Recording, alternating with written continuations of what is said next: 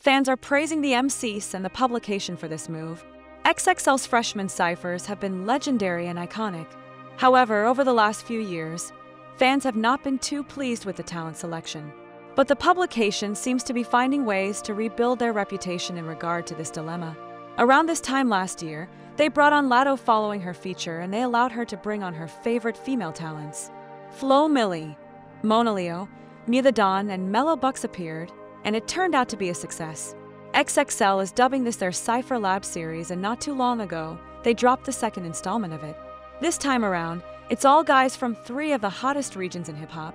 ASAP Ferg is representing the East Coast, Ab-Soul puts on for the West, and Walka pops out to put people onto the South.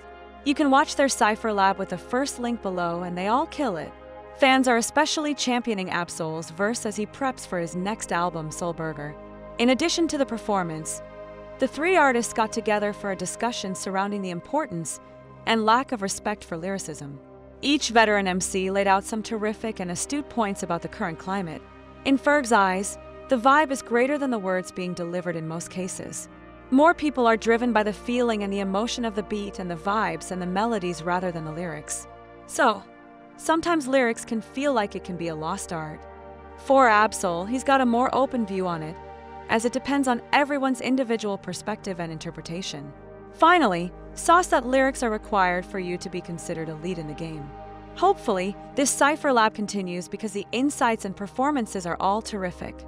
What are your thoughts on this XXL Cypher Lab featuring ASAP Ferg, Ab-Soul, and Walka?